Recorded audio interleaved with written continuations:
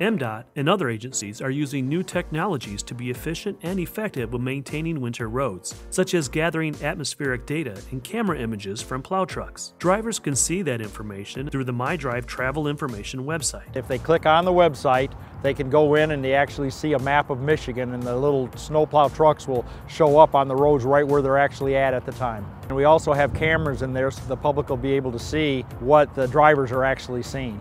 Safe winter driving starts with gathering weather and road condition information, but also with making sure your vehicle is ready for winter conditions. Make sure your vehicle is properly maintained and you equip your vehicle with tires that are in good condition, has the appropriate tread depth, and inflated to the recommended tire pressure.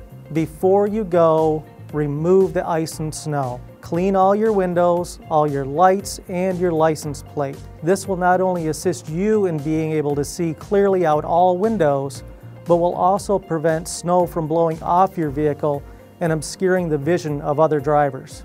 The Michigan State Police and the Michigan Department of Transportation urges you to make safe driving a priority this winter season.